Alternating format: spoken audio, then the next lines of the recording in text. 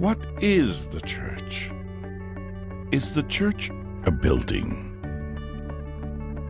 Is the church a pastor? Or the staff? Is the church the music? The tradition? Or the ministries?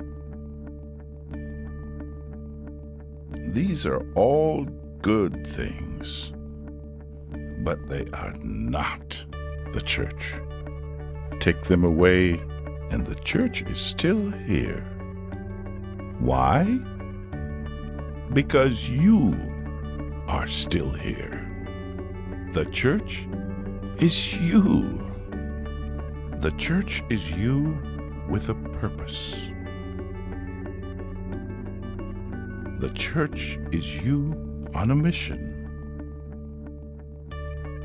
The church is you with a plan. A simple plan to plug into God at a weekend service, to charge up in a small group community, to live out using your gifts and passions, and to pass on your faith to those who do not know Christ. When you and I live like this, all the things we used to do in church become things we do as the church. God desires it. The world needs it.